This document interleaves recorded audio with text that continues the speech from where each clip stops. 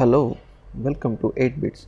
This is a re-upload video of differences between Oracle and PostgreSQL. In query languages, both are similar, but the syntaxes are different from each other. Both are relational databases.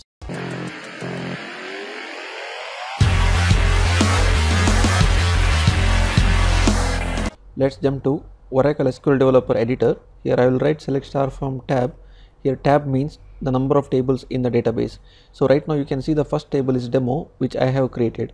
Remaining are the database default tables. Let's jump to Postgre editor. Here I will paste the same query select star from tab, and when I execute this query I will get a error called relation tab does not exist. Here tab means the Postgre will consider as a table name such as as a demo. Here the query is different, select star from PG tables where schema name is equal to public. So if you expand the tree view in the Postgre, after that schema, insert schema public, and you can see there are tables. So here if you are entering public, then it will show you all the tables which are exist in the Postgre database. The second difference is checking the table column description. In Oracle, description demo, DESC, then table name demo, then it will give all the column descriptions. The same thing if we execute in PostgreSQL, we will get an error saying syntax error near description. In PostgreSQL, if you select the table using select star from table name, along with the data, you will see the column descriptions.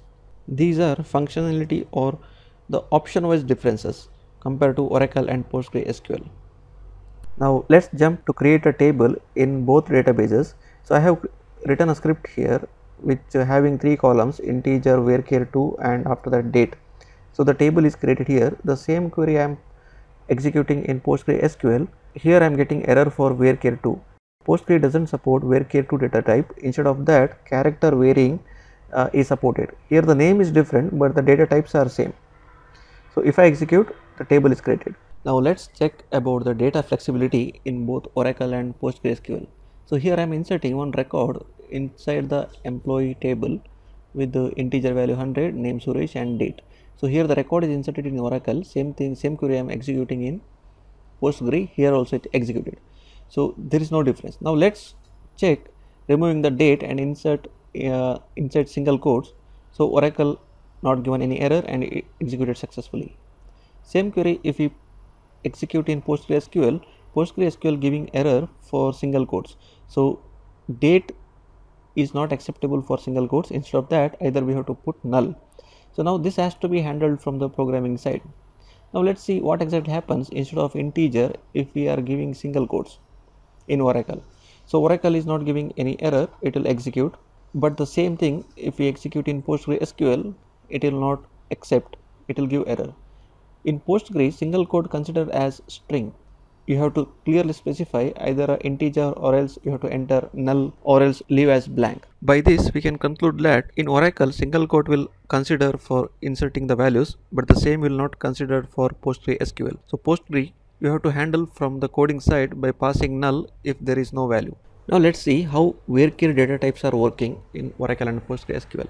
So here I am creating a query and I have removed a name. Instead of name I have added a single quote in Oracle and Postgre, and another query I have written with instead of single quote I have added null.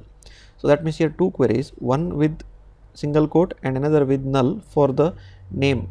So in Oracle, if you are passing either single quote or null, both consider as null. But in Postgre, whatever you are passing, that only it will consider. So if you are giving single quote, then it will consider single quote. If you are giving null, then it will consider as null for the e name. While looking the data, you will not identify, but let's give a condition. So select star from emp where e name is equal to single quote. Now you will get only one record. It is correct because we have inserted with the single quote. Now if I am giving the condition called is null, then you will get another record. That is also right. So here whatever you have inserted, based on that it will work. But in Oracle it's not like that. So if you are giving is null, then both records will come, either the null value as well, the single quote value as well. And if you are giving is equal to single quote, then nothing is coming. So by this we can conclude that Oracle automatically consider if it is single quote or null, it will insert null only to the database. But Postgre whatever you are passing, that only it will insert to the database. Now by this we can understand if anything is there from your coding when you are migrating, that time you have to handle in Postgre and Oracle in different ways. So thank you for watching this video. Thanks for the suggestion for asking the re-upload of this video. Have a good day.